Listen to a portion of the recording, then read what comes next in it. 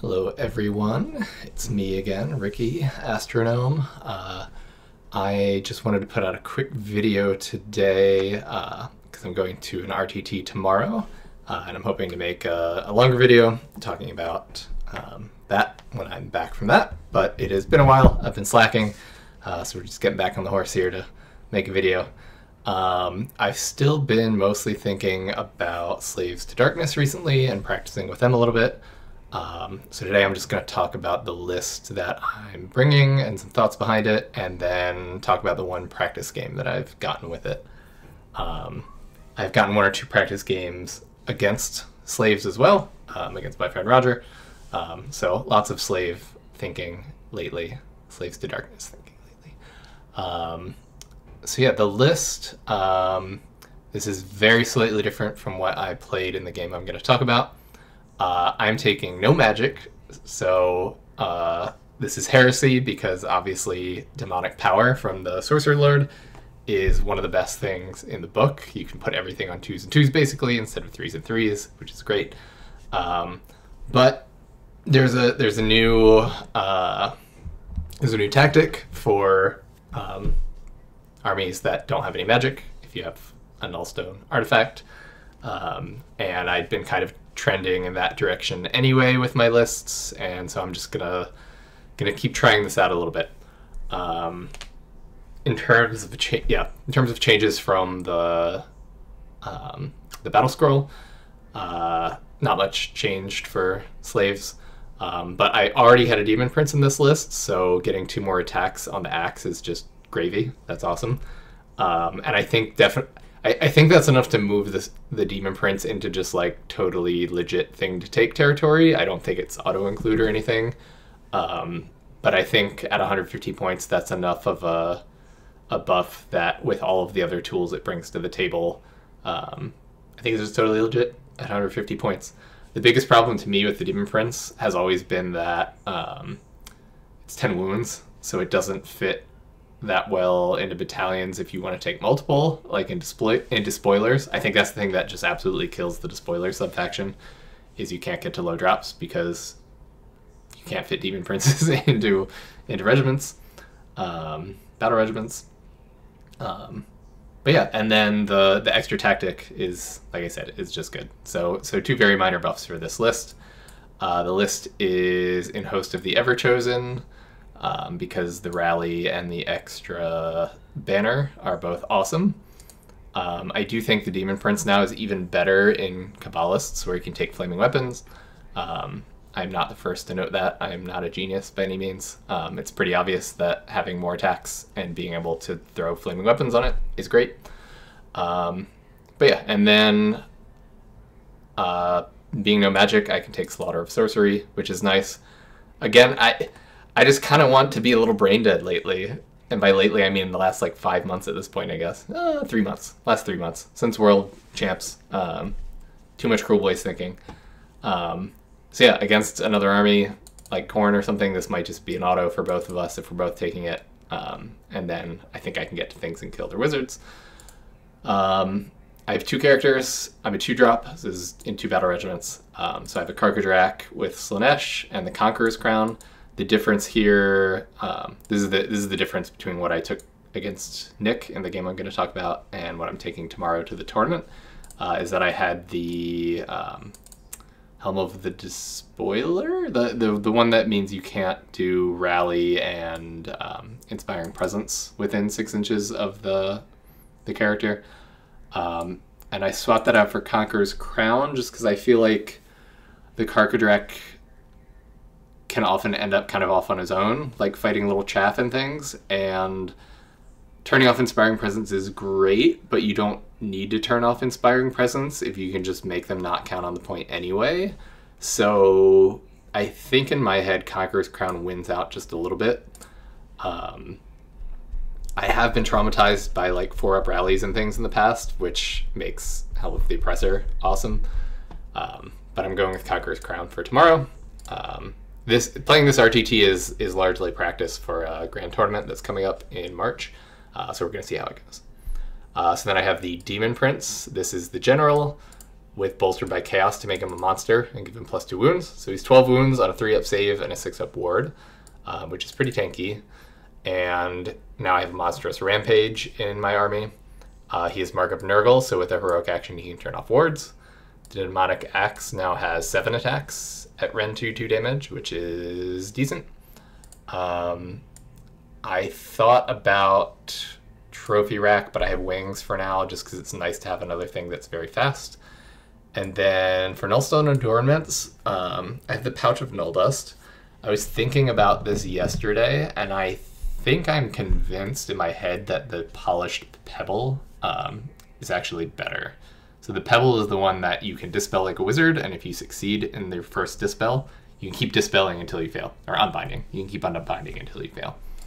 And I think that's just straight better than the Pouch, actually, especially with primals, because the Pouch is 1 turn, and instead of double 1s being a miscast, you're making double 1s, 2s, or 3s be a miscast.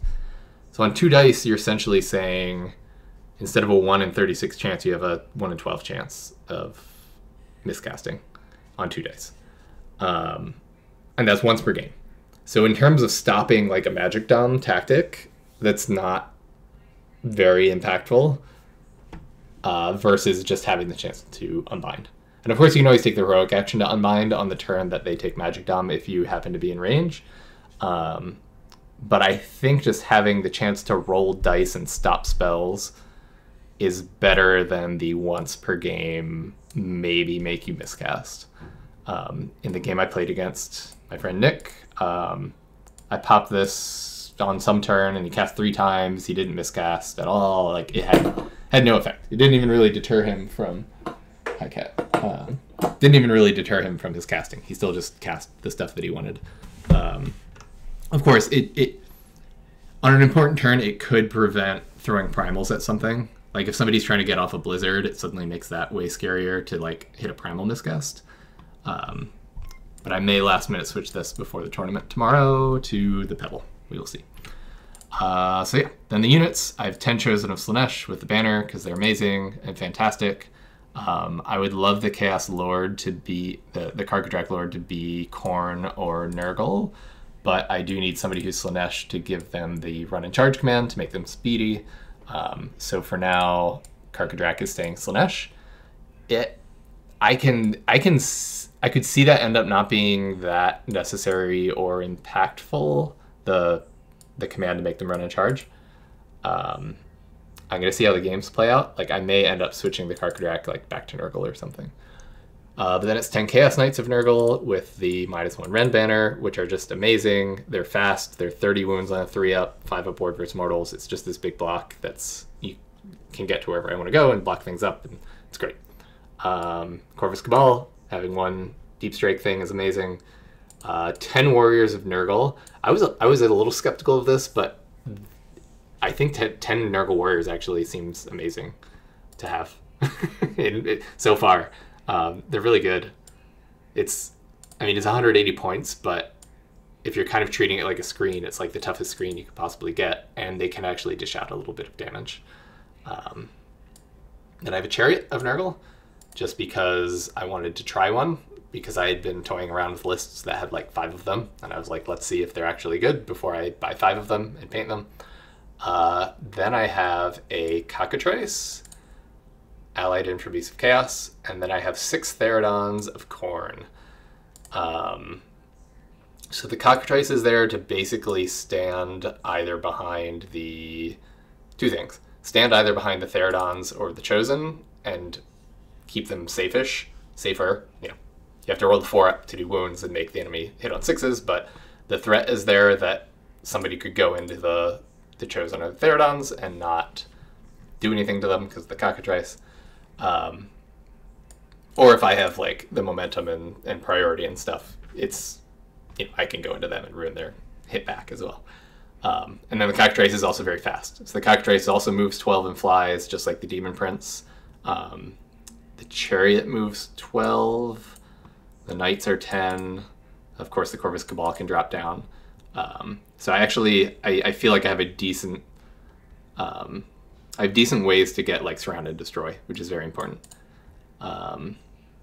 And yeah, the Therodons just hit like a truck. So as long as they stay alive and get into something, they will just destroy it and pick it up probably. My experience so far is that I'm bad at that, and I keep getting them charged, and they'll like, you know, it's 30 wounds there. It's a big chunk of wounds, and I find that people will kill most of them, and like the 2 left will strike back and do a bunch of damage and what have you. But I need to be a little bit better about screening them out with either the warriors or the knights or the chariot, and being careful about like getting doubled, which is something I'm always bad at. So that is the list. As I said, a couple minor tweaks I might make. I'm going to do a little more practice with the Khorne Therodons, but I may end up switching them to Nurgle, just so that if they do get charged, they're a little bit tankier and have the chance to hit back with their ridiculous profile. So the game against Nick was really fun. He played the Nurgle, like, Glotkin big monster list that has been around lately. 1 unit of Plague Bearers, 2 beasts, Orgot, Bloab, Glotkin, and an unclean one, great unclean one. So this picture is from bottom right. So I was less drops than him. I took first. This was on lines of communication. Lines of communication. Yes, it's right on there. We totally forgot half the time to disrupt each other's phases, but we were so whatever. It's a good battle plan. I like it. But I took first so that I could drop the Corvus Cabal. I should show, 1 second. I should show my mouse. There we go. Hey, there we go. All right. So I took first so that I could drop the Corvus Cabal next to his Feculent Naramal, I think it's called, whatever, the tree, in his territory, so that I could deny him a summoning point first turn and stop him from getting the Sloppity Vilepyper out first turn. And then I was hoping I didn't get doubled. So I was hoping that that would get me potentially a turn without the Sloppity on the field, so that I didn't have to worry about the no pylons thing. So yeah, I took first. I did Surround and Destroy, so this is where having some fast things came in nicely. I got the chariot. Oh, I can't tell. I think I messed up. There we go. I messed up the screen recording slightly. There we go. Right, so the chariot ran off to the left here. The Karkadrak ran off to the right to get Surround and Destroy. And then to get 5 points, I moved the warriors up and then the Therodons up here. I think this was a little silly. I think I deployed slightly poorly. I think I should have had the knights where the Therodons are to go take that point, because they're tanky, and the Therodons are really what I want charging into things. But you can see I held back. The Demon Prince was the back edge thing for Surround to Destroy. And then the knights held back because I didn't want to, if he got the double, I wanted to stay far enough away that if he got the double, I didn't get charged by the Glotkin and the Great Unclean One. So I kept the knights back because they hit much harder on the charge. So his turn 1, he just moved up onto the points and did magic dominance and got his 5 points. So it was 5-5 at this point. That's pretty self-explanatory, nothing too exciting. Then turn 2, he did win the double. So I popped Nulldust that turn, and that's the turn he cast everything anyway. I did do the heroic action to dispel that turn and dispelled one of his spells. And this is kind of why I'm thinking that the Pebble's better than the stupid pouch. He got to exactly 7 points to summon the Sloppity there. And then he also, he charged Orgots into the chariot down here. I believe he also that turn, let's see, I have a picture for end of 2. Right, so that turn he also, these Plague Bearers made like, I think they rolled a 12 for their charge. So he was able to send 1 to tag the Therodons just barely. And then he was able to like completely wrap around this wall here and block things up for the knights going in to kind of block things up, to get to like the Great Unclean One and the Glocken. Especially since I'm like trying to stay outside of 12 of the Glocken. That's kind of the main thing, to not get countercharged. So let's see. Right, so end of turn 2. This is end of turn 2. My 2, he did Intimidate. I think I did charge with 3 Slaves to Darkness things, which is great. And then I used the Demon Prince Heroic to turn off wards. And I was hoping I would go in and clear all of the Plague Bearers with the Knights, which was, it turned out ambitious, a little too ambitious. So yeah, you can see the Demon Prince tagged the Plague Bearers, at least, because there was a Plague Bearer kind of here in the middle. And then the Knights got in such that I got 1, 2, 3, 4, 5... I got like 7 Knight attacks in with the way it worked out. And I also charged the... I got a charge off from the Warriors into the Glocken, I believe. So that was... My 3 was the Demon Prince, the Knights, and the Warriors. I believe he tried to countercharge with the Glocken and rolled too low and failed, if I'm remembering right.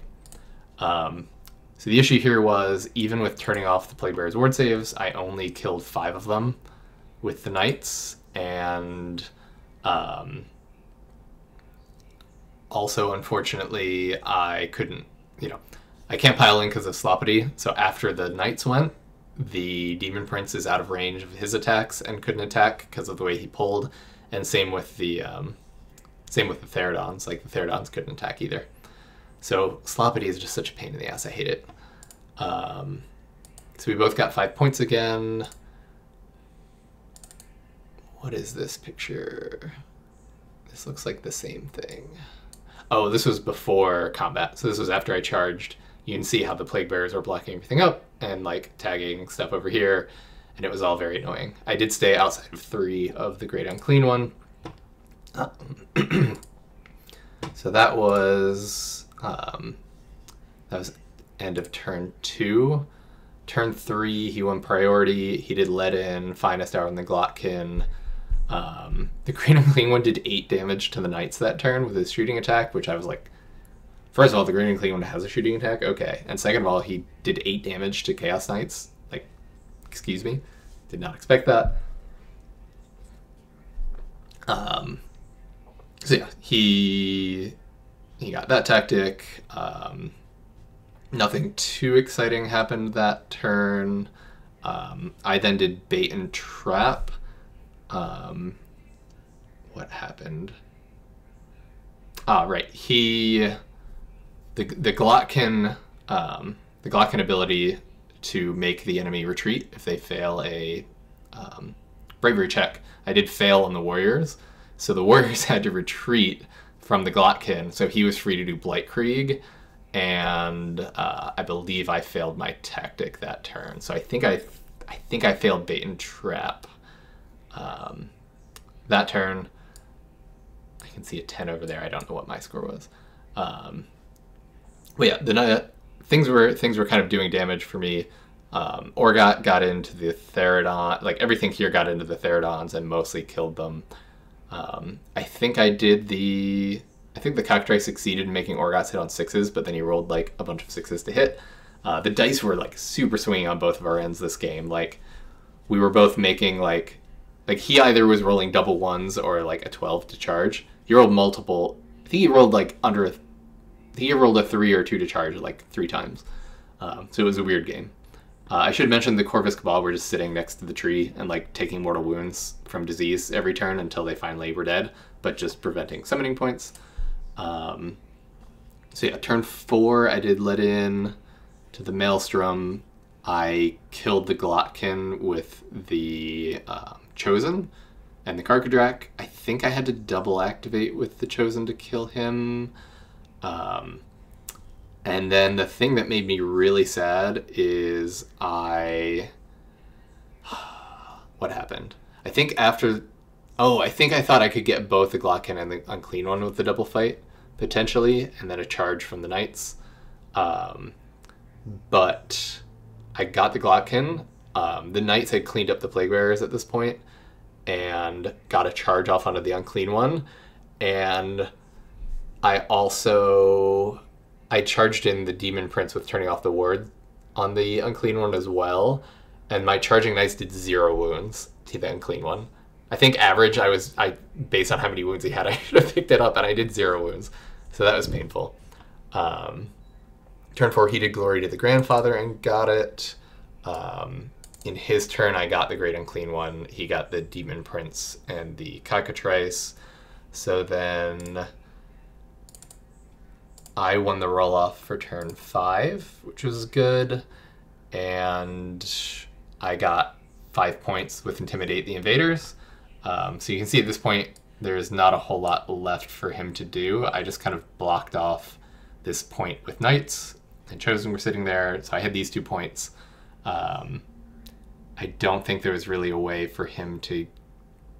Yeah, he didn't have a tactic to do turn 5.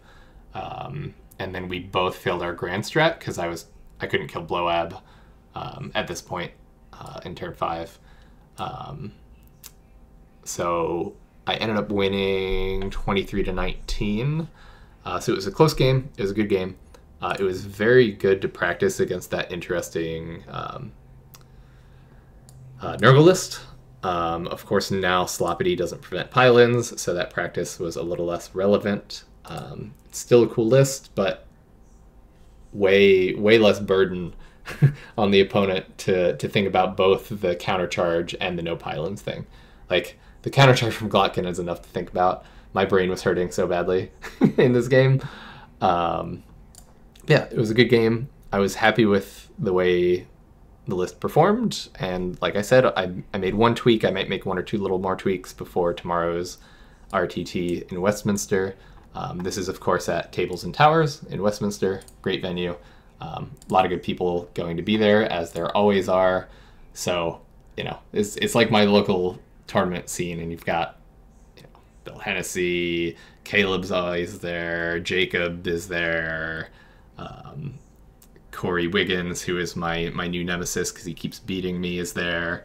So yeah, Corey. Dang you, Corey. He's beaten my Stormcast. Wait, no, he's beaten my Cruel Boys, and he's beaten me with my OBR. So I got to beat him with the Slaves. Yeah, just a lot of people there, and a lot of people I am like friends with are going to be there tomorrow as well, like Travis Roth, Nick Jackson, Jacob. I mean, all the Knights of the Pond, like all those guys. So should be good. And I will make a video after I'm back from that. So yeah, thanks for listening.